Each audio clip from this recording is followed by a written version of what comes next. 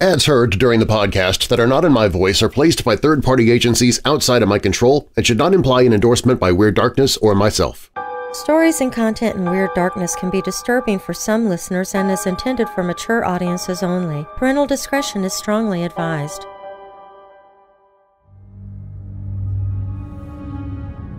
At the end of the show, the hypnotist told his subjects, "Awake," and something unusual happened. One of the subjects awoke. All the way. This had never happened before.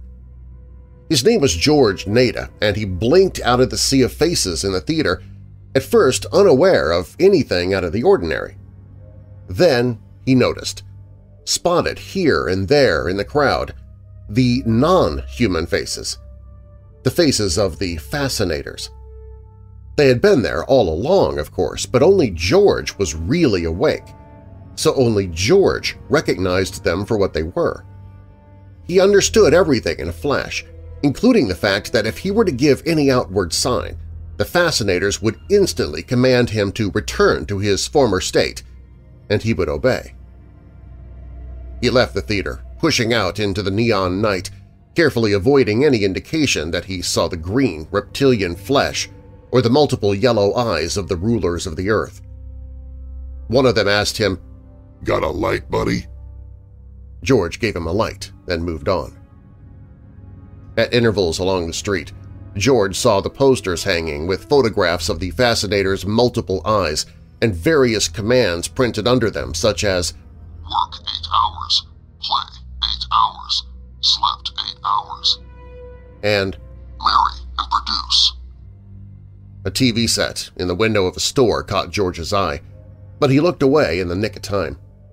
When he didn't look at the fascinator in the screen, he could resist the command. "Stay tuned to this station." George lived alone in a sleeping room, and as he got home, the first thing he did was to disconnect the TV set. In other rooms, he could hear the TV sets of his neighbors, though. Most of the time, the voices were human. But now and then he heard the arrogant, strangely bird-like croaks of the aliens. "Obey the government," said one croak.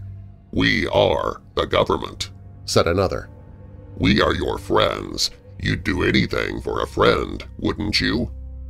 Obey. Work." Suddenly the phone rang. George picked it up. It was one of the fascinators. "Hello?" It squawked. "This is your control, Chief of Police Robinson. You are an old man, George Nada. Tomorrow morning at 8 o'clock, your heart will stop. Please repeat." "I'm an old man," said George. "Tomorrow morning at 8 o'clock my heart will stop." The control hung up. "No, it won't," whispered George.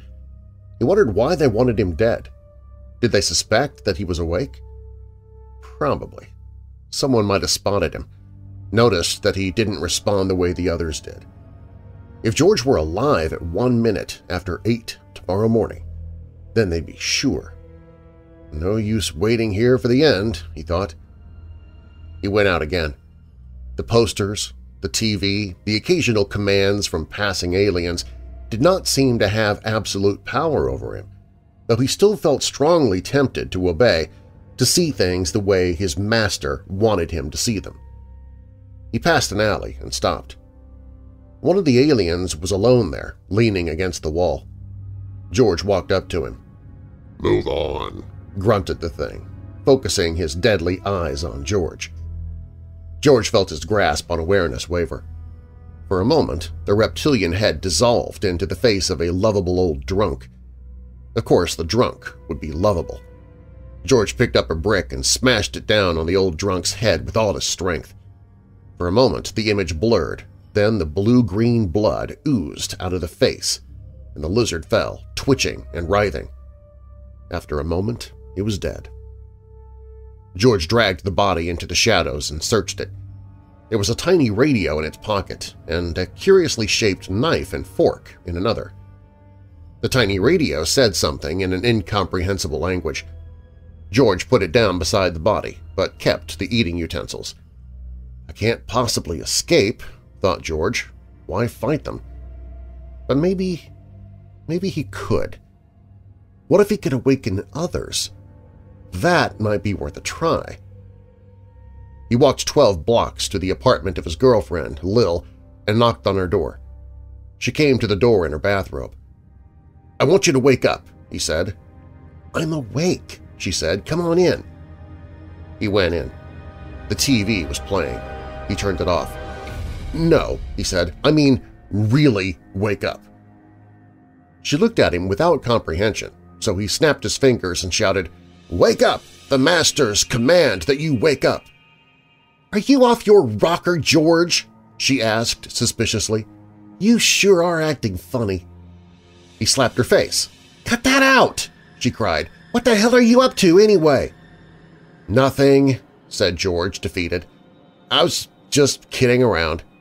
"Slapping my face wasn't just kidding around," she cried. There was a knock at the door. George opened it. It was one of the aliens. "Can't you keep the noise down to a dull roar?" it said. The eyes and reptilian flesh faded a little, and George saw the flickering image of a fat, middle-aged man in shirt sleeves.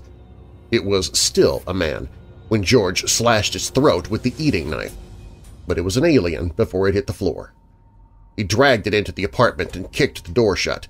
"What do you see there?" he asked Lil, pointing to the many-eyed snake thing on the floor. Mr. Coney," she whispered, her eyes wide with horror. You just killed him, like it was nothing at all." "Don't scream," warned George, advancing on her. I won't, George, I swear, I won't. Only please, for the love of God, put down that knife." She backed away until she had her shoulder blades pressed to the wall. George saw that it was no use. "I'm gonna tie you up," said George. "First tell me which room Mr. Coney lived in." "The first door on your left as you go toward the stairs," she said. Georgie, don't torture me. If you're going to kill me, do it clean. Please, Georgie, please." He tied her up with bedsheets and gagged her, then searched the body of the fascinator. There was another one of the little radios that talked a foreign language, another set of eating utensils, and nothing else. George went next door. When he knocked, one of the snake things answered. "Who is it?" "Friend of Mr. Coney. I want to see him," said George. "He went out for a second, but he'll be right back." The door opened a crack and 4 yellow eyes peeped out. "You want to come in and wait?" "Okay," said George, not looking at the eyes. "You alone here?" he asked as it closed the door, its back to George. "Yeah, why?" He slit its throat from behind, then searched the apartment. He found human bones and skulls, a half-eaten hand. He found tanks with huge, fat slugs floating in them. The children, he thought, and killed them all. There were guns, too, of a sort he had never seen before. He discharged one by accident, but fortunately it was noiseless. It seemed to fire little poisoned darts. He pocketed the gun and as many boxes of darts he could and went back to Lil's place. When she saw him, she writhed in helpless terror. "Relax, honey," he said, opening her purse. "I just want to borrow your car keys." He took the keys and went downstairs to the street. Her car was still parked in the same general area in which she had always parked it. He recognized it by the dent in the right fender. He got in, started it, and began driving aimlessly. He drove for hours, thinking, desperately searching for some way out. He turned on the car radio to see if he could get some music, but there was nothing but news, and it was all about him, George Naida, the homicidal maniac. The announcer was one of the Masters, but he sounded a little scared. Why should he be? What could one man do? George was surprised when he saw the roadblock, and he turned off on a side street before he reached it. "No little trip to the country for you, Georgie boy," he thought to himself. They had just discovered what he had done back at Lil's place, so they would probably be looking for Lil's car. He parked it in an alley and took the subway. There were no aliens on the subway for some reason. Maybe they were too good for such things. or maybe it was just because it was so late at night. When one finally did get on, George got off. He went up to the street and went into a bar. One of the fascinators was on the TV saying over and over again, "We are your friends. We are your friends. We are your friends." The stupid lizard sounded scared. Why? What could one man do against all of them? George ordered a beer. Then it suddenly struck him that the fascinator on the TV no longer seemed to have any power over him. He looked at it again and thought, it has to believe it can master me in order to do it. The slightest hint of fear on its part, and the power to hypnotize is lost. They flashed George's picture on the TV screen, and George retreated to the phone booth. He called his control, the chief of police. "Hello? "Robinson?" he asked. Speaking." "This is George Naida. I've figured out how to wake people up." "What? George, hang on. Where are you?" Robinson sounded almost hysterical. He hung up and paid and left the bar. They would probably trace his call. He caught another subway and went downtown. It was dawn when he entered the building housing the biggest of the city's TV studios. He consulted the building director and then went up in the elevator. The cop in front of the studio recognized him. "Why, you're Naida!" he gasped. George didn't like to shoot him with the poison dart gun, but he had to. He had to kill several more before he got into the studio itself, including all the engineers on duty. There were a lot of police sirens outside, excited shouts, and running footsteps on the stairs. The alien was sitting before the TV camera saying, "We are your friends. We are your friends." and didn't see George come in. When George shot him with a needle gun, he simply stopped in mid-sentence and sat there dead. George stood near him and said, imitating the alien croak, "Wake up! Wake up! See us as we are, and kill us."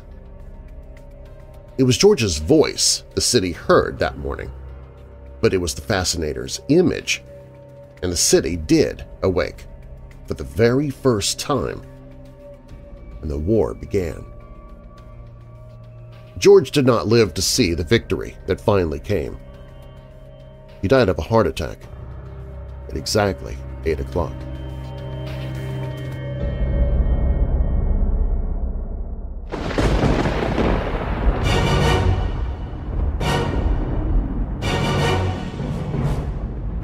Welcome, Weirdos! I'm Darren Marlar, and this is Weird Darkness. Here you'll find stories of the paranormal, supernatural, legends, lore, the strange and bizarre, crime, conspiracy, mysterious, macabre, unsolved, and unexplained. Coming up in this episode, left-handedness, once a mark of the devil, now a unique trait celebrated across the globe.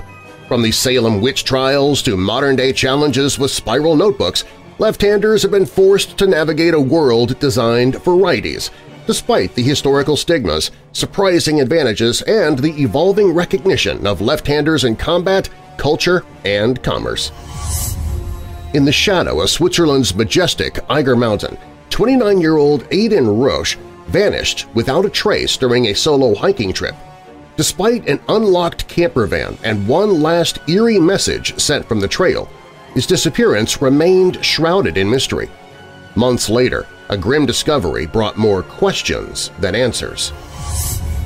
In the summer of 1948, a series of inexplicable fires ravaged the Willey farm near Macomb, Illinois, destroying the family's home and barns.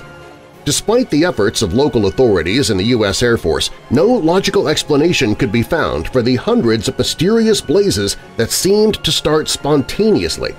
At the center of this baffling case was a 13-year-old Wanet McNeil, whose alleged confession to arson left many unconvinced. Was Wanet truly responsible? Could she have been starting the fires with her mind? In 1991, 63-year-old Vasile Gorgos left his home in Romania to visit a cattle market and never returned. leaving his family to believe he'd met a tragic fate. But 30 years later, Vasile shocked everyone when he mysteriously reappeared, wearing the same clothes as the day he vanished and carrying an unused train ticket from 1991 in his pocket. With no memory of where he had been for 3 decades, Vasile's strange case has left people wondering if his disappearance could be tied to supernatural phenomena like portals, alien abductions, or shifts in time and space itself. But first, after the break, have you ever felt like something was off about someone you met? What if the truth was more bizarre than you could imagine? That aliens walk secretly among us, perfectly disguised?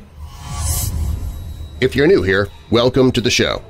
While you're listening, be sure to check out WeirdDarkness.com for merchandise, to visit sponsors you hear about during the show, sign up for my newsletter, enter contests, connect with me on social media, hear my other podcasts including Church of the Undead and a sci-fi podcast called Auditory Anthology. Listen to free audiobooks I've narrated. Plus, you can visit the Hope in the Darkness page if you're struggling with depression, dark thoughts, or addiction. You can find all of that and more at WeirdDarkness.com. Now, bolt your doors, lock your windows, turn off your lights, and come with me into the Weird Darkness.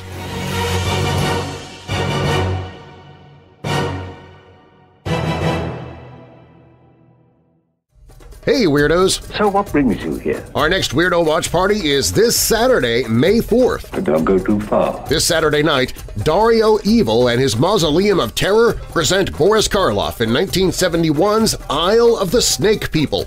Or just Snake People. It depends on which poster you're looking at. It's neither here nor there. An evil scientist runs an army of LSD-crazed zombies. Come into my laboratory. I'd like to show you something. But then wouldn't that describe anybody on LSD? That is quite obvious. Our Weirdo Watch Party is always free to watch online, so grab your popcorn, candy, and soda and jump into the fun, and even get involved in the live chat as we watch the movie. Let's go for a drink. Well, that's totally up to you. Modern science has shown that alcohol is responsible for 99.2% of all the world's sins. I guess we have a lot of liquor and LSD in this film. What is this? Oh, that's a Creepy Crate.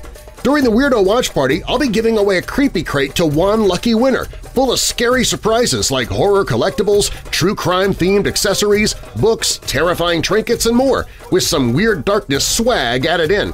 You won't know what's in the Creepy Crate until you open it, and I'll be giving you instructions on how to win the Creepy Crate inside the chat during the movie, so you have to tune in to win. Are you making advances toward me? Well, if that's what it takes to get you to tune in, it's Isle of the Snake People this Saturday, May 4th, hosted by Dario Evil. I only hope it works. The show begins at 10 p.m. Eastern, 9 p.m. Central, 8 p.m. Mountain, and 7 p.m. Pacific. You can watch a trailer for the film and watch horror hosts and schlocky B-movies anytime, day or night, on the Monster Channel page at WeirdDarkness.com. You don't feel dead. Thanks. Hope to see you this Saturday, May 4th. Leave this forgotten island in peace.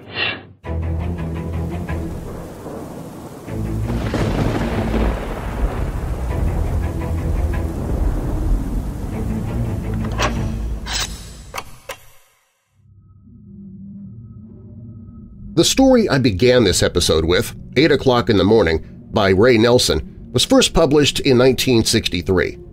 The protagonist, George Neda, wakes up one morning with a strange feeling that something is not quite right with the world.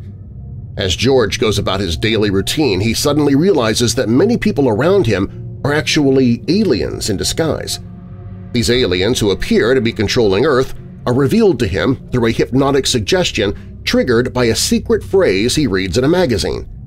"Obey the posters! Obey the posters! Obey the posters!"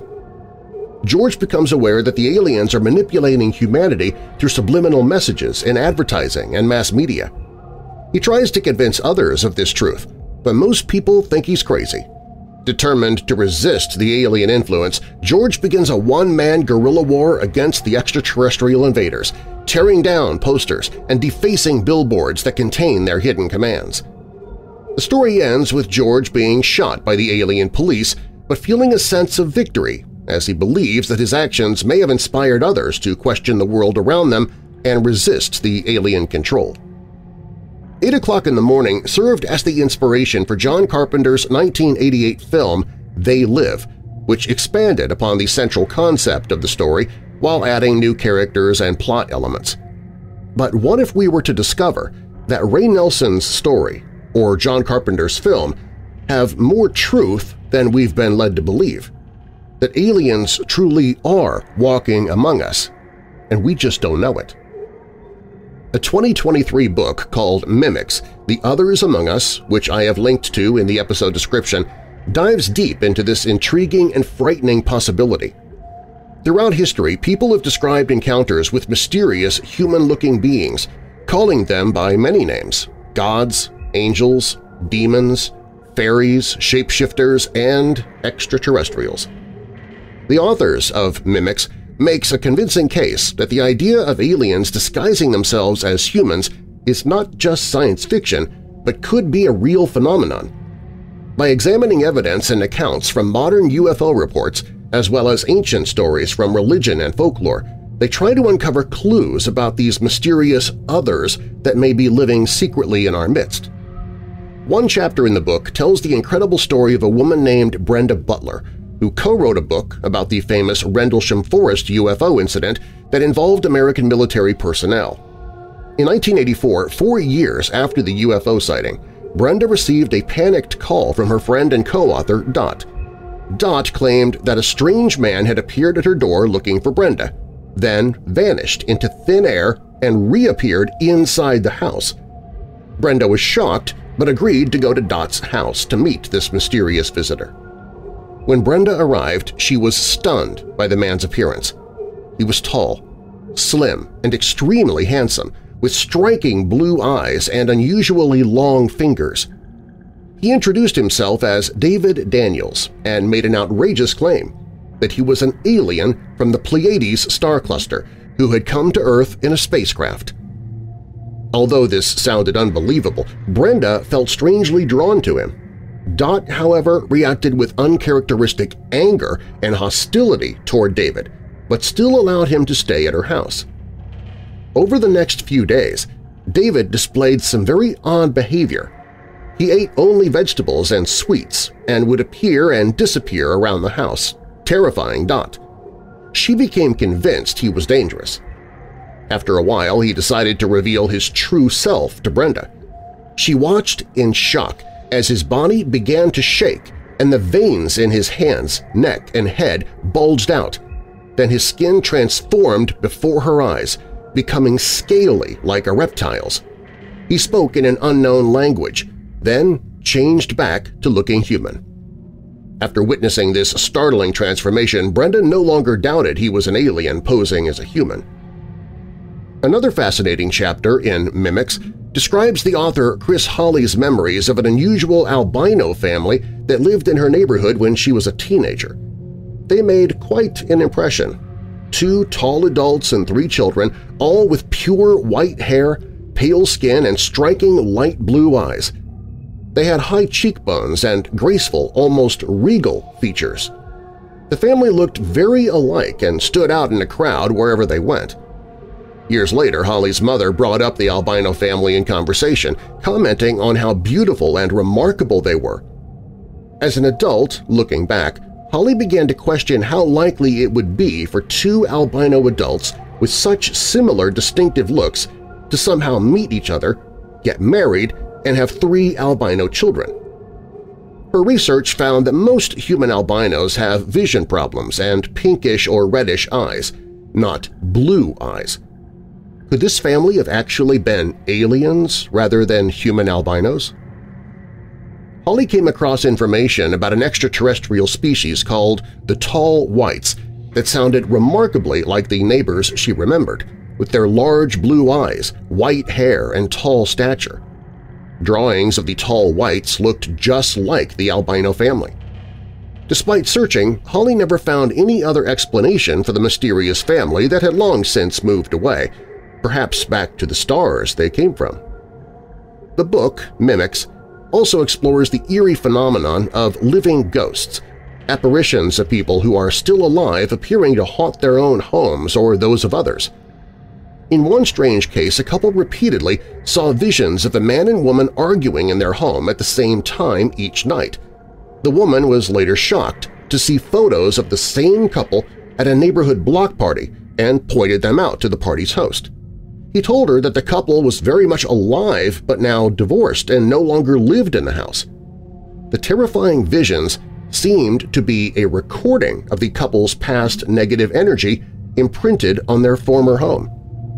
Similarly, there are chilling stories of doppelgangers, exact doubles of living people that seem to haunt them or their families and friends. One account of a poltergeist disturbance tormenting a family in the 1970s included sightings by family members of the teenage daughter's double in places she couldn't actually be, like watching her sleep. The entity causing the poltergeist activity was thought to be a mimic, taking on the daughter's appearance. So if these various types of doubles, apparitions, and shape-shifting entities are real, what could they actually be? Are they extraterrestrials imitating humans? Reflections of people from parallel realities or dimensions? Trickster spirits taking on disguises? Troubling questions like these have haunted humans for centuries.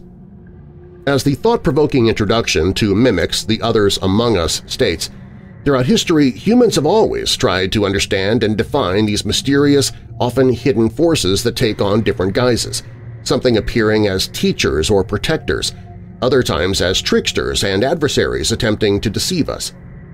From early 1950s, UFO contactee reports of benevolent-seeming aliens supposedly infiltrating major corporations and governments, to modern accounts collected by researchers of more sinister creatures pretending to be human, Mimics examines the many puzzling and terrifying forms these others may take.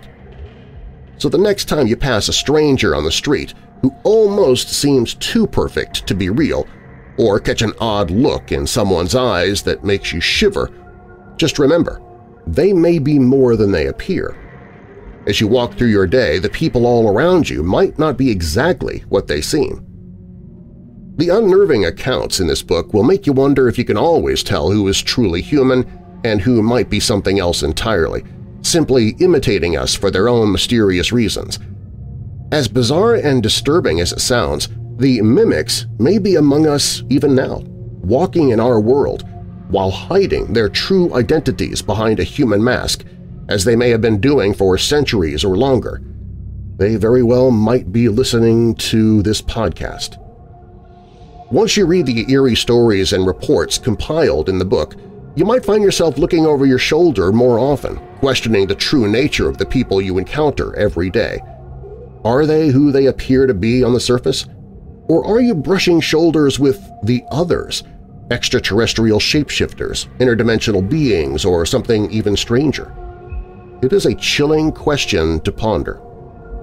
While we may never know the full truth of this mystery, the book Mimics, the Others Among Us, again I've placed a link to it in the episode description, provides a fascinating, in-depth look at the possibility that there are indeed hidden beings that can imitate humans living among us. Whoever or whatever they may be, they are no doubt watching us just as we are wondering about them. The truth of their existence and their ultimate motives remains unknown. But after reading this book, you'll find the world around you starts to feel a little stranger, and the lingering question of "are we alone?" will haunt you in a whole new way.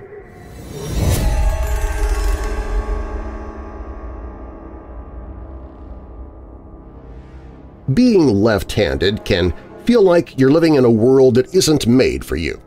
From the struggle of using scissors that just won't cut properly to the challenge of writing in spiral notebooks that poke and prod, life as a lefty comes with its quirks. But the journey of left-handers isn't just about inconvenient tools. It's woven with a rich and complex history that includes stigma, superstition, and eventually recognition of their unique advantages.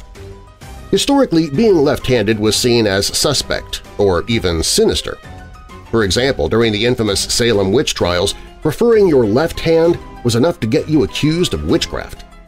Over time, being a lefty was associated with all sorts of negative qualities, from dishonesty to being under the devil's influence.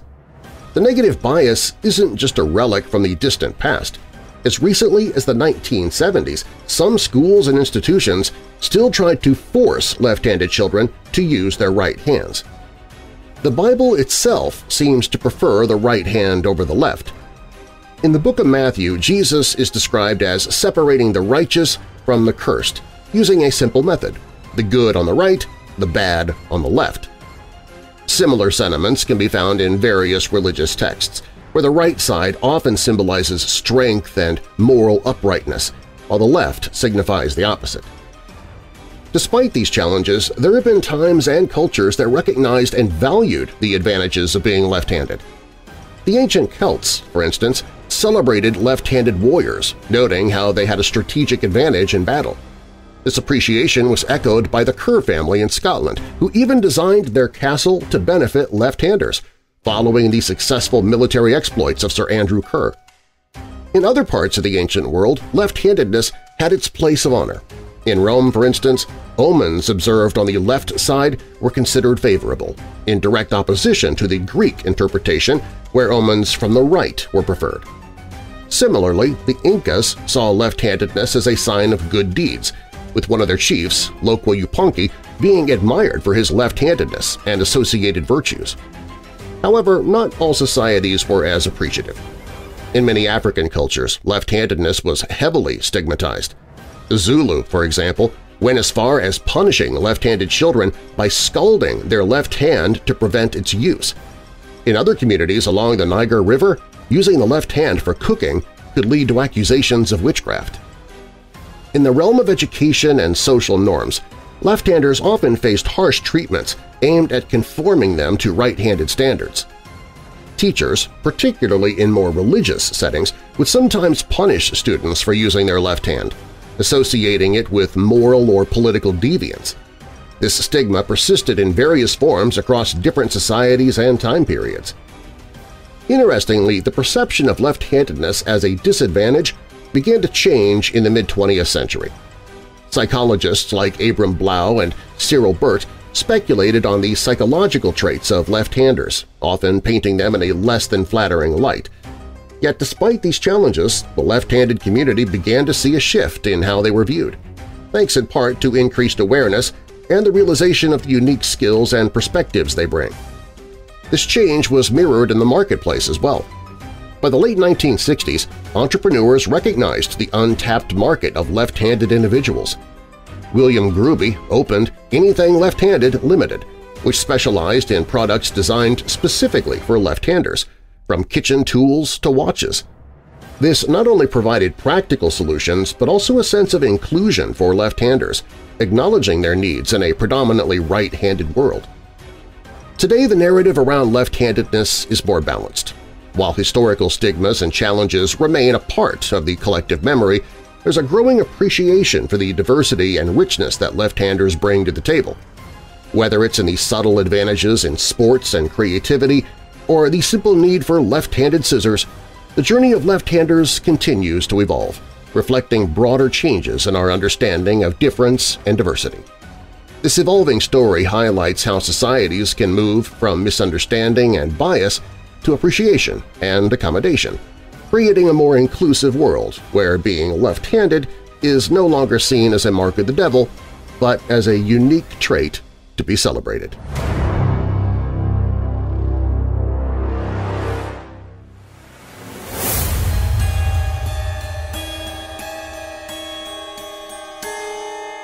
Coming up, in the shadow of Switzerland's majestic Eiger mountain, 29-year-old Aidan Roche vanished without a trace during a solo hiking trip.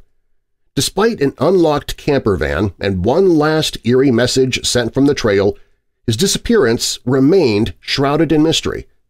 Months later, a grim discovery brought more questions than answers. Plus, in the summer of 1948, a series of inexplicable fires ravaged the Willey farm near Macomb, Illinois, destroying the family's home and barns. Despite the efforts of local authorities and the U.S. Air Force, no logical explanation could be found for the hundreds of mysterious blazes that seemed to start spontaneously. At the center of this baffling case was a 13-year-old Wanet McNeil, whose alleged confession to arson left many unconvinced. Was Wanet truly responsible? Could she have been starting the fires with her mind? These stories and more when Weird Darkness returns.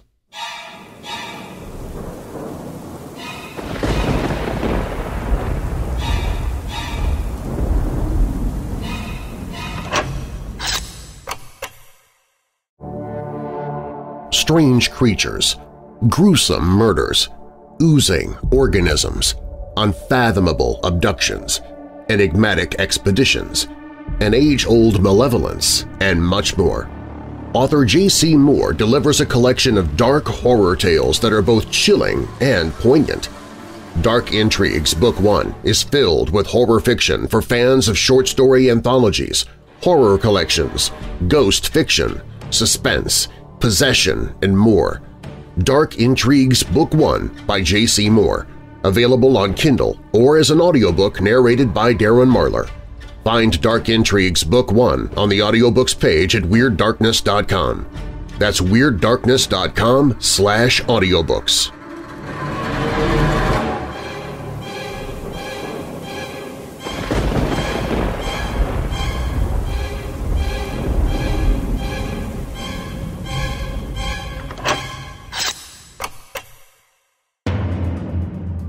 Aidan Roche, a 29-year-old offshore chemical engineer from Middlesbrough, UK, embarked on a 2-week journey across Europe, which turned mysterious after he disappeared on June 22, 2023.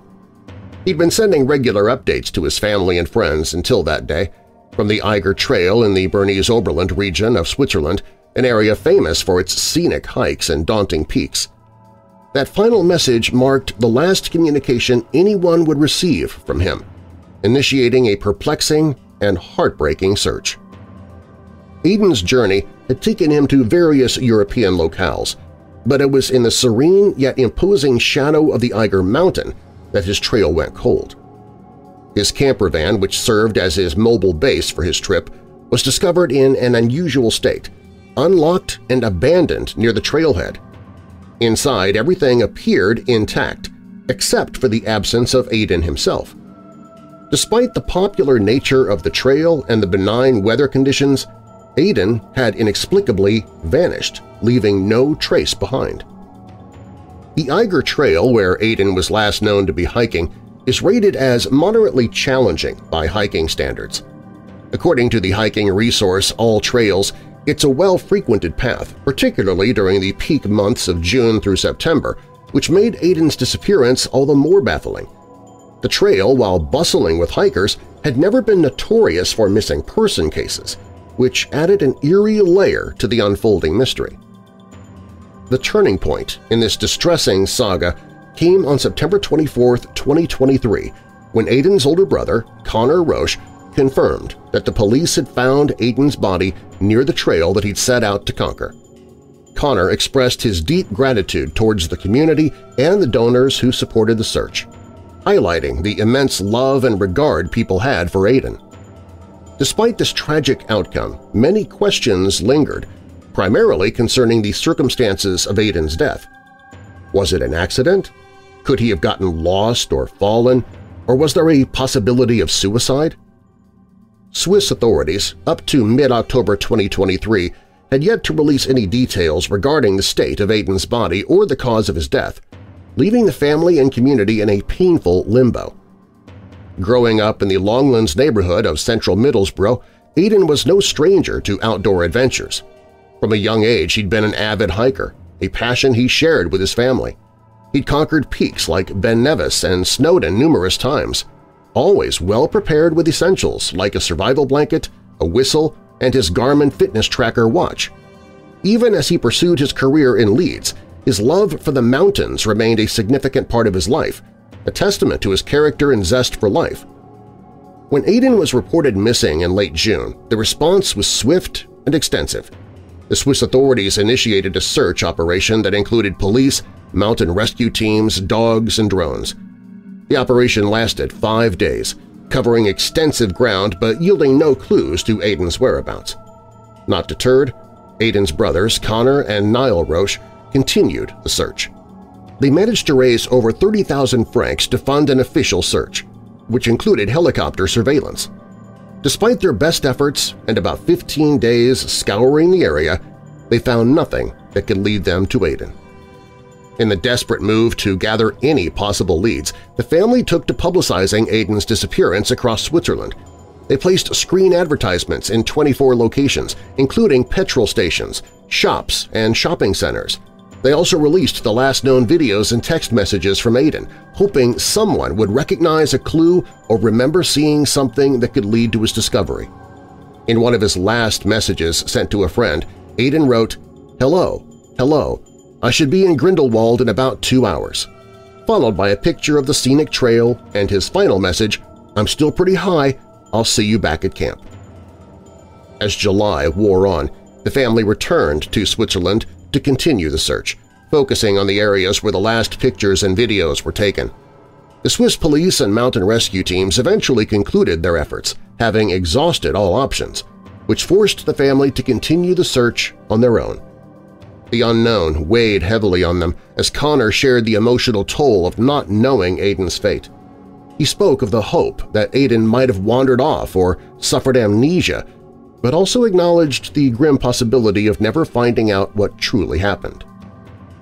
Niall detailed their thorough search efforts, noting the absence of any of Aidan's belongings or any trace along the trail and surrounding areas. The lack of evidence was puzzling, given the well-trodden nature of the Eiger Trail and the clear conditions on the day Aidan went missing.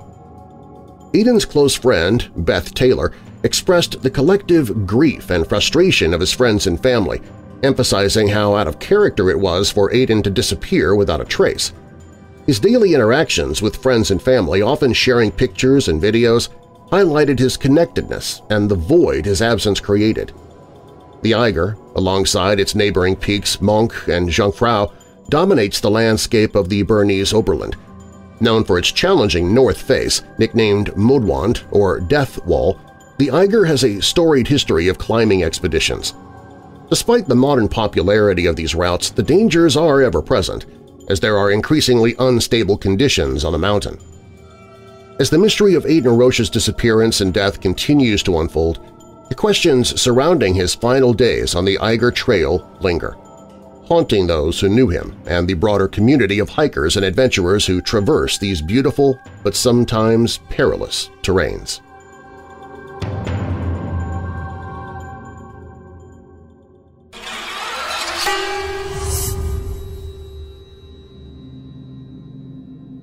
On August 14, 1948, a barn burned to the ground on the farm of Charles Willey, who lived outside of Macomb, Illinois.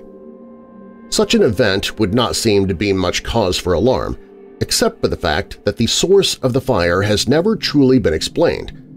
Plus, it was just one of hundreds of fires that broke out on his property in the summer of 1948. The only person connected to each of those fires seemed to be his niece, a teenager named Wanet, who may have been starting them with her mind. Following her parents' bitter divorce, Wanet and her father moved to the Willey farm. Wanet was unhappy and disturbed, and emotions were running high that summer, which may have been the reason for the mysterious fires. They began on August 7th. At the time, the residents at the farm included Willey, his wife, his brother-in-law, and Wanet's father, Arthur McNeil, and McNeil's two children, Arthur Jr., 8, and Wanet, who had recently turned 13. The first fire began not as a blaze but as a small brown spot that appeared on the wallpaper in the living room of the Willey farmhouse. That first spot was followed by another, and then another. The spots would appear, spread out several inches as they smoldered, and then, when they became hot enough, the spots burst into flames. The brown spots occurred day after day, leaving the family confused and befuddled. Willey called on several of his neighbors to investigate, but they were as mystified as he was. However, many of them stayed on the property, crowding into the house and even sleeping on the floor in an attempt to help keep watch over the situation. Pans and buckets were filled with water and placed all over the house, and each time one of the small fires broke out, it was quickly doused. Regardless, the fires kept popping up in front of the startled witnesses. As word spread, friends and neighbors came to help, but could find no cause for them. Macomb's fire chief, Fred Wilson, was just as confused as everyone else. In the days that followed, fires also appeared outside the house on the front porch. Curtains were ignited in several of the rooms, an ironing board burst into flames, and a cloth that was lying on a bed burned so hot that it turned into ash. Chief Wilson had never seen anything like it before.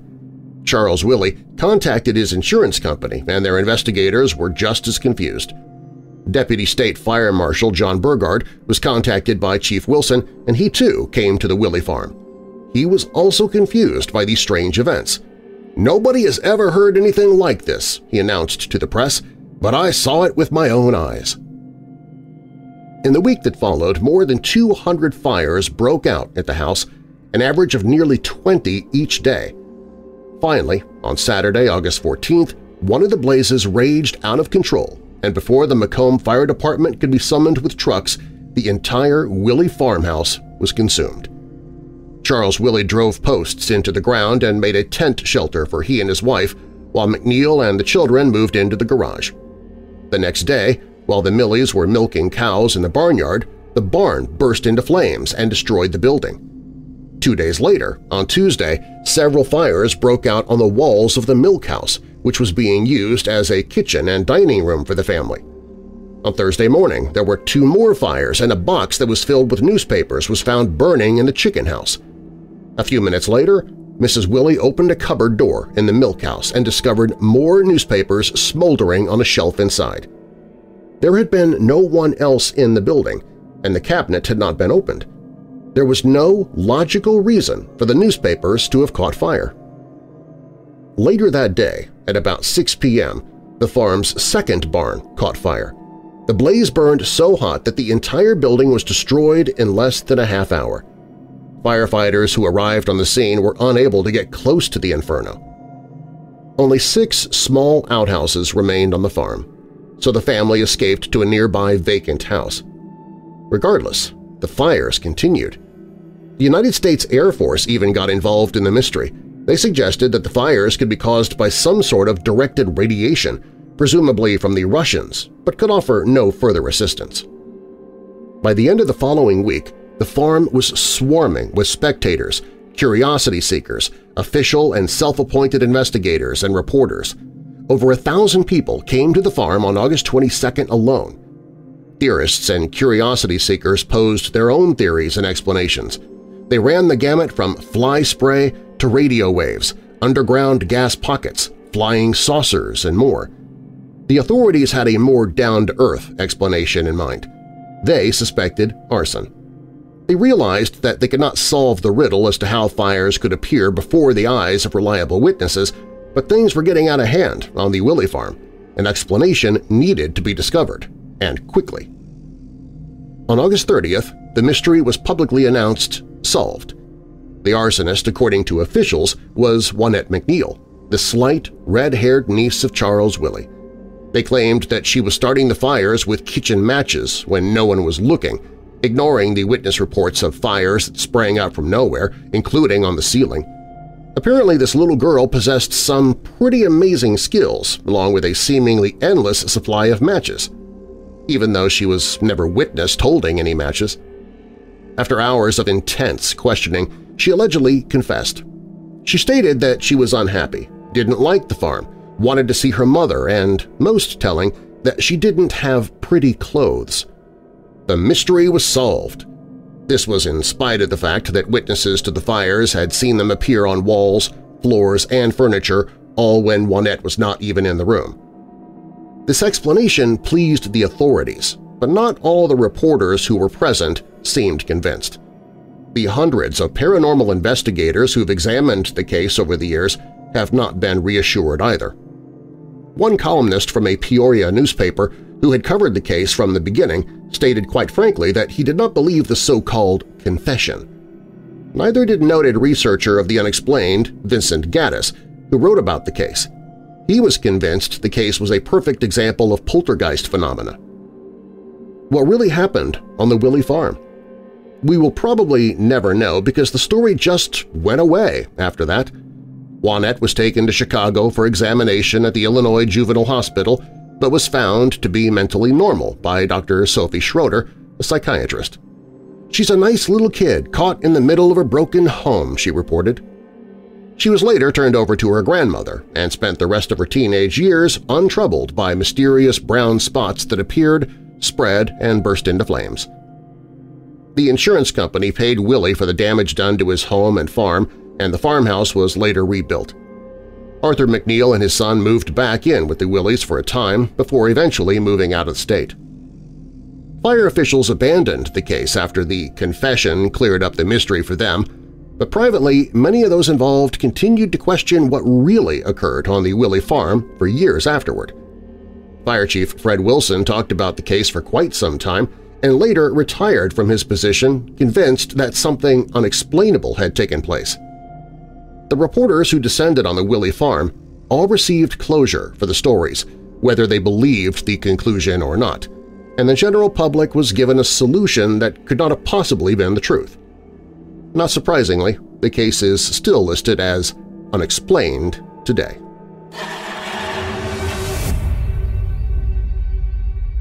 Up next on Weird Darkness. In 1991, 63-year-old Vasile Gorgos left his home in Romania to visit a cattle market and never returned, leaving his family to believe he'd met a tragic fate. But 30 years later, Vasile shocked everyone when he mysteriously reappeared, wearing the same clothes as the day he vanished and carrying an unused train ticket from 1991 in his pocket. With no memory of where he'd been for 3 decades, Vasile's strange case has left people wondering if his disappearance could be tied to supernatural phenomena like portals, alien abduction, or shifts in time and space itself.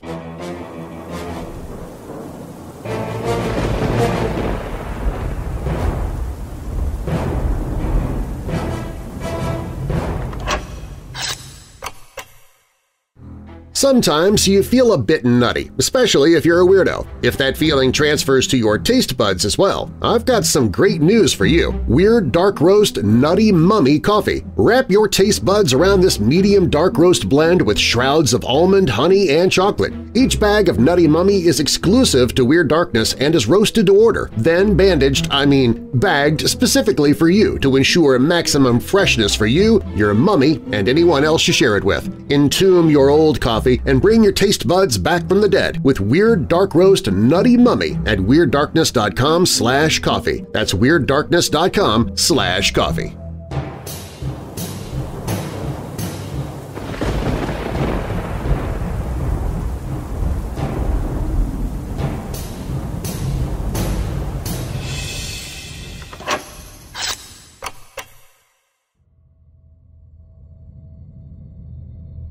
Have you ever heard a story that was so strange and puzzling that it left you with more questions than answers? Well, the case of Vasile Gorgos is definitely one of those stories. Vasile was a 63-year-old man who lived in Bacău, Romania. He made a living by buying and selling cattle, and he'd often had to travel to different markets to do business. One day, in 1991, Vasile packed his suitcase and told his wife he was going to a trade market. He said he would be back in 2 or 3 days, which was normal for his trips. He headed off to catch a train, but little did his family know they wouldn't see Vasile again for 30 years. When several days passed and Vasile still hadn't come home, his wife started to worry that something bad had happened to him. She contacted the police, who launched a big search. They looked all over their hometown, the areas nearby, and the places close to the markets where Vasile said he was going. But after a long time searching, the police couldn't find any sign of him anywhere. It was like he had vanished into thin air. Vasile's family thought maybe he had been robbed and killed, and the police considered this possibility too. But just like with the search, there were no clues or leads to suggest this had happened. There was simply no trace of Vasile Gorgos. His family sadly came to believe that Vasile must have died. They held a ceremony for him and tried to move on, thinking they would never see him again. But 30 years later, they got the shock of their lives. On a Sunday afternoon, in August 2021, a mysterious car pulled up outside Vasile's old house. When the door opened, out stepped Vasile Gorgos. He was 30 years older, but he was wearing the exact same clothes he had on the day he disappeared. In his pocket, his family found the unused train ticket from 1991 and an old identity card with an address from another part of Romania.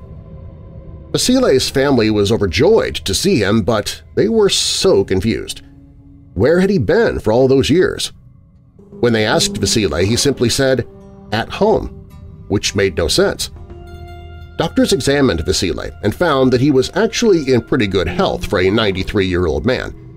He could remember everything clearly from 30 years ago, but he had no memory of anything that happened after he left for the market that day in 1991. It was like the last 30 years of his life was erased from his mind. Another very odd detail was the car that had dropped Vasile off. As soon as he got out, it drove away before anyone could see who was driving or get the license plate number. So the person who brought Vasile back home is a total mystery too. So what could have happened to Vasile Gorgos? How could a man go missing for 30 years and then suddenly reappear with no memory of where he'd been? People have come up with a lot of theories, but the truth is no one really knows for sure. One possibility is that maybe Vasile chose to disappear on purpose. Some people think he might have run off to start a secret second life and family. But if that was true, why would he come back 30 years later, and how could he forget 3 whole decades? Others have suggested maybe Vasile had a health issue like dementia, a stroke, or a rare condition where people suddenly forget who they are, travel somewhere else, and start a whole new life. Maybe something like that happened to him. But a lot of people think there could be an even stranger explanation, something paranormal or supernatural. Is it possible Vasile accidentally fell into some kind of portal to another dimension or world? Could he have been abducted by aliens and taken away in a UFO? Might he have stumbled into a time warp and jumped forward 30 years? These ideas might sound crazy, but with such a bizarre case, people start to wonder if anything is possible. After all, there have been other stories of people vanishing in very weird circumstances. Some have even returned years later in the same mysterious way as Vasile, with no memory of where they had been. One thing that really makes people suspect Vasile's disappearance wasn't planned is the fact that he had a farm with cattle. If he meant to run away and start over, he probably would have sold his cows or taken them with him. To leave them behind doesn't make a lot of sense. Some wonder if Vasile could have been taken to a hidden world inside the Earth by strange creatures unknown to science, or if he got caught up in some weird glitch in time and space that transported him to a whole other existence. It might sound far-fetched, but experts today are starting to seriously study ideas like portals and other dimensions, so who knows? There's even a theory that maybe Vasile was an unknowing test subject in some top-secret experiments, possibly involving portals or gateways to other realms. Could shady scientists be snatching random people to use in their trials? We don't have any proof of this, but when you have a mystery this strange, you start to consider every possibility, no matter how outlandish. The really sad thing is, unless Vasile suddenly remembers what happened to him, we may never find out the truth. His family must have so many questions. What if the trauma of wherever he went is so awful his mind hid those memories from him as a way to protect him? It's heartbreaking to think about. What makes Vasile's case stand out from some other missing person situations is how long he was gone. 30 years is basically a whole lifetime. It's amazing that he was able to come back at all. You have to wonder if there really are portals or ways to cross into other planes of existence. Maybe Vasile was one of the very few people who was actually able to find his way home again, even if it was a complete accident. When you think about the hundreds of thousands of people who go missing every year without a trace, never to be seen again, it really makes you consider some mind-blowing possibilities. Are they all still out there somewhere? Trapped in another dimension? Held captive by extraterrestrials? Living a whole other life they can't remember?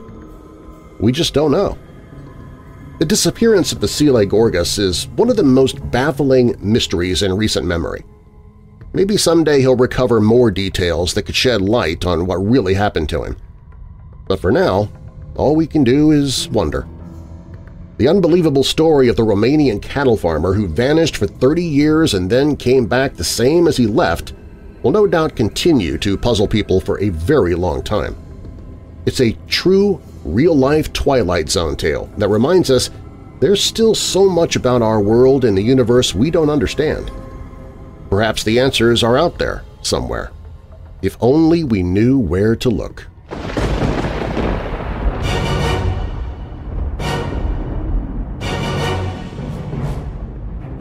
Thanks for listening. If you like the show, please share it with someone you know who loves the paranormal or strange stories, true crime, monsters, or unsolved mysteries like you do. You can email me and follow me on social media through the Weird Darkness website. WeirdDarkness.com is also where you can find information on sponsors you heard during the show, listen to free audiobooks I've narrated, get the email newsletter, find my other podcasts including Church of the Undead and a sci-fi podcast, Auditory Anthology. Also on the site, you can visit the store for Weird Darkness t-shirts, mugs, and other merchandise. Plus, it's where you can find the Hope in the Darkness page if you or someone you know is struggling with depression, addiction, or thoughts of harming yourself or others. And if you have a true paranormal or creepy tale to tell of your own, you can click on Tell Your Story. You can find all of that and more at WeirdDarkness.com. All stories on Weird Darkness are purported to be true unless stated otherwise, and you can find links to the stories, authors, and sources that I used in the episode notes. Weird Darkness is a registered trademark. Copyright Weird Darkness. And now that we're coming out of the dark, I'll leave you with a little light. John 11, verse 25. Jesus said to her, "I am the resurrection and the life. He who believes in me will live even though he dies." And a final thought. The meaning of life is discovering your gift. The purpose of life is to give it away. I'm Darren Marlar. Thanks for joining me in the Weird Darkness.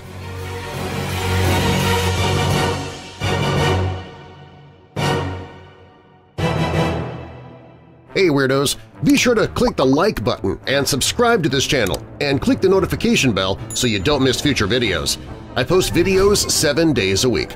And while you're at it, spread the darkness by sharing this video with someone you know who loves all things strange and macabre. If you want to listen to the podcast, you can find it at WeirdDarkness.com/listen.